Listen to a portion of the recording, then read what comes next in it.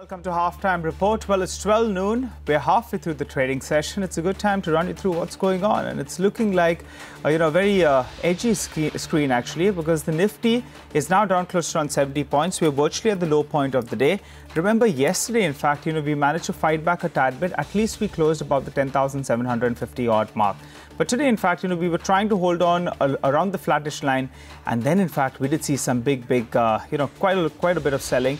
The mid-cap index, yes, it's doing a relative outperformance, but that as well is still down close to around 0.2%. If we look at the number of stocks that are advancing in comparison to the number of stocks that are declining, well, 800 stocks are advancing. But I'll tell you what, more than 1,200 stocks are declining. And that's telling you the breadth of the market as well. After crisscrossing, we have more number of stocks that are declining as we speak. Nifty Bank as well down 165 points odd. Well, let's run you through all the top stories. Then, in fact, me and Lata will get a whole host of managements on this show. In fact, Lata's here with me. Hi, Lata. Hi. Yeah, I mean, the backdrop was always negative. We tried to overcome it, but I would still think that, let's see how the European markets open. After all, that reaction of 300 points down on Dow futures was on thin volume after the Apple guidance. But let's see how those markets open. At the moment, clearly the biggest negative is that 10,750 has not held. So we want to see whether the markets can plumb further depths. That's a bit of a nasty jar coming in about an hour back. The top headlines? All right. The market fails to hold on to the tepid morning gains. The key indices, they slip close to around 0.5% each, dragged lower by HDFC Twins, L&T and Reliance. The mid-caps outperform marginally, but the index is at the day's low, down close to around 0.25% odd.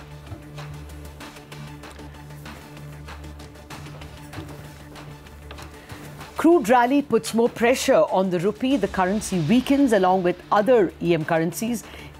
Bond yields, that is, rise on additional fears of a farm package. Oil marketing companies top the Nifty losers list.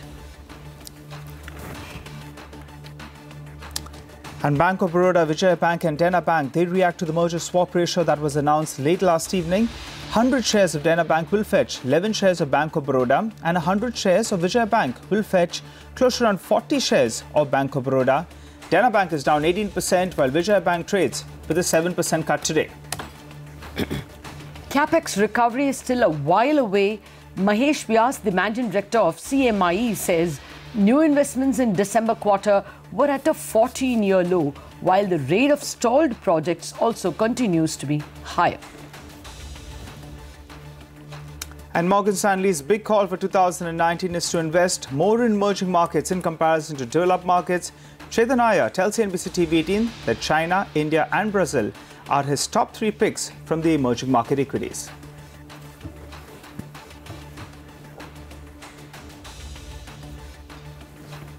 Okay, all right, let's get straight to the top story then. In fact, late last evening, the cabinet had approved the merger of some of these PSU banks, and we've got the merger ratio as well. Lata's been tracking that.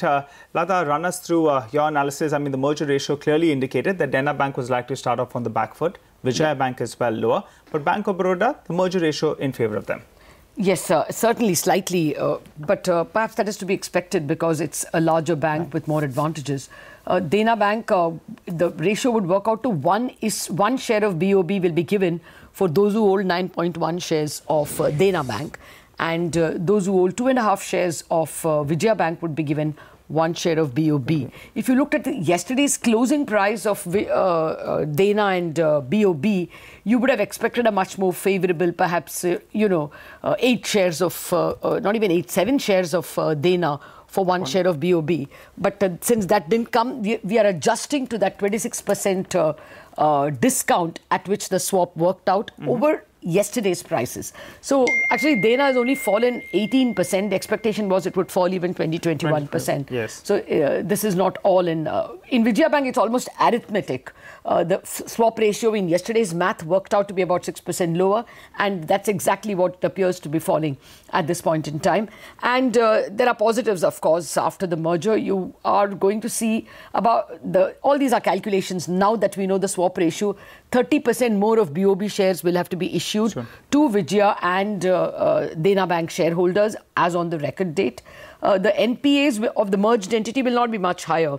The book value of H1 FY19 gets falls a bit because Dena had a lot of NPA, so it gets low. The adjusted book lowers a little, but the GNPA of the merged entity will be similar to BOB's current GNPA, and the net NPA, of course, will be a little higher at 5.3% compared to 4.9% that BOB reported. And of course, there could be other advantages that will come BOB's way or the merged entity's way. The merged entity will be a very big bank, comparable to ICICI, and therefore could find its way place in some of the indices, and that also could give it a little bit of a premium. But that all we will have to see. There are a lot of unanswered questions, and probably we will get answers to some of them from our guest now. R.A. Shankaranarayanan, Managing Director and CEO of Vijaya Bank, joins us now.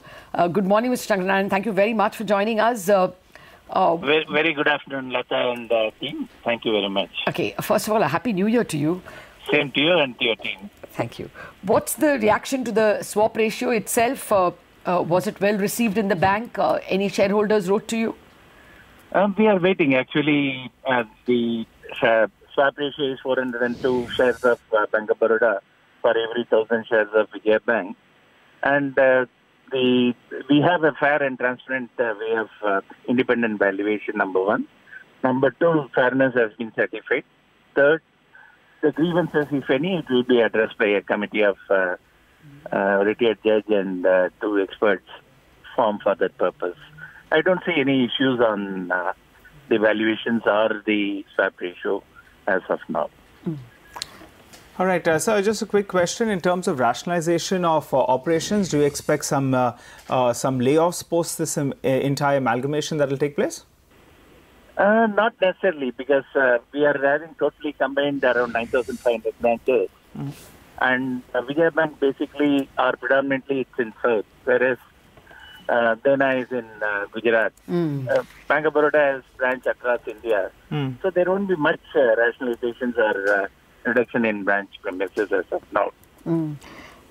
What would the total deposits look like for the combined entity? Will it become bigger than ICICI Bank? No, the combined business will be more than 16 lakh crores. Which will be how much, sir? Will be how much? 16.5 lakh crores. Okay, okay. So that will be the total business, and I'm sure there is good potential to grow.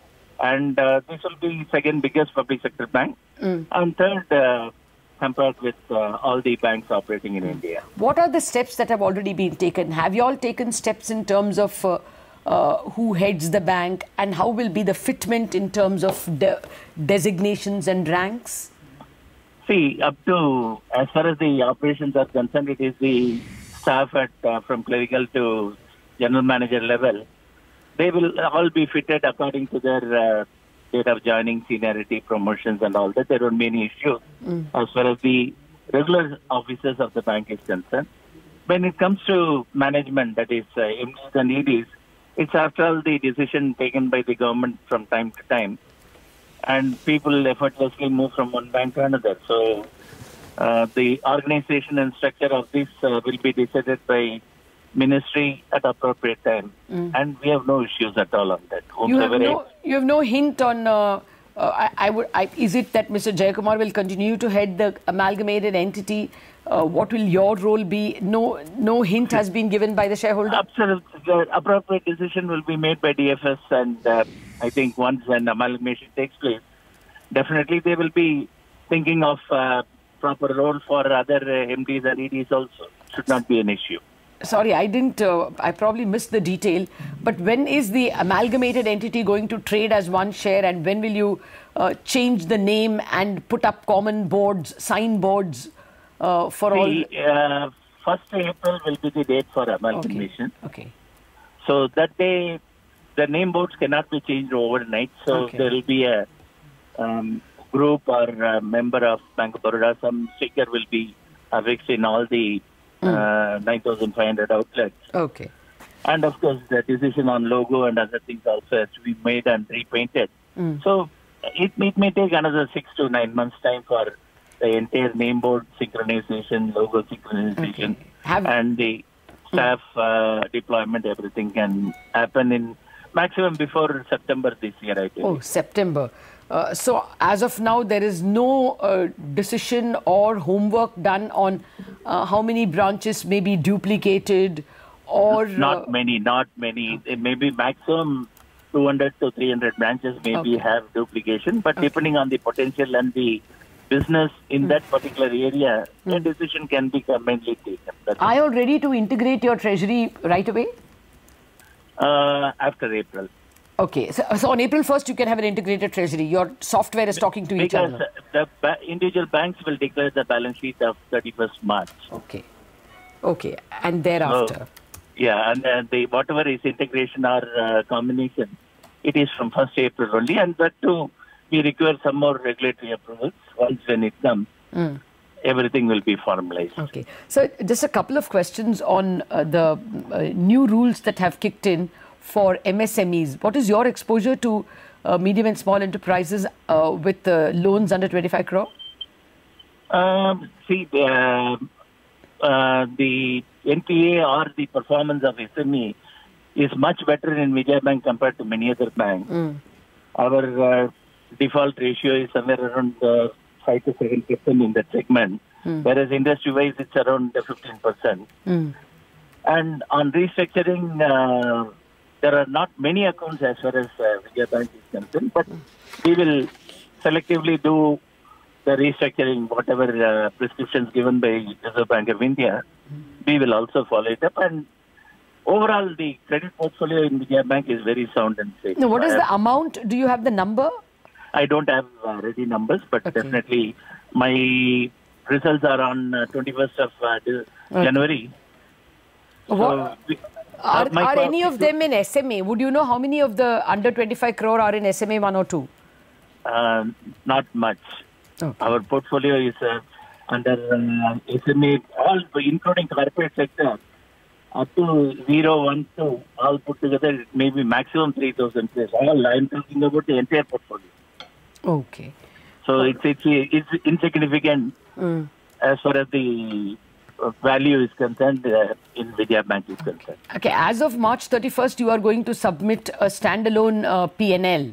So that has to be given. Yes. So what will that P&L, what will be the highlights of that P&L? Are you expecting to maintain that 20% odd loan growth? Are you expecting your net interest margin around 3%? It is. Even for December as well as March, we are confident we will maintain the same level, including NPAs around below 6% as far as gross, below 4% net. Okay. Are your provision coverage ratios as good as BOBs, or will you have to increase it? We are somewhere around 63%. As far as the valuation is concerned, all have been valued at whatever RBI regulations are concerned. IRAC norms, whatever is there, we have provided. Or rather, in some accounts, we have provided more rules. Okay. Well, just a final question. We understand that many bankers have written to RBI asking for a bit of relaxation on several issues, like, for instance, a standstill on IL&FS, that one-day default should be changed to, I think, 20-day default, or I think 60-day default, sorry, recognition only after 60 days. Are you aware of this letter? Were you a signatory? It is combined letter through IB also has been made, but nothing specific from the bank has been given. Other Vijaya Bank has not asked for any dispensation. All right. Okay, Mr. Shankar Narayanan, we will leave it at that. Thank you very much indeed for joining us with all those details, and all the very best for the amalgamation and thereafter in 2019. Well, on that note, I think what we'll do is we'll slip into a short break. You come back, we'll keep an eye out on the banking stocks, but we'll also shift focus and we'll talk about some of these auto sales for the month of December.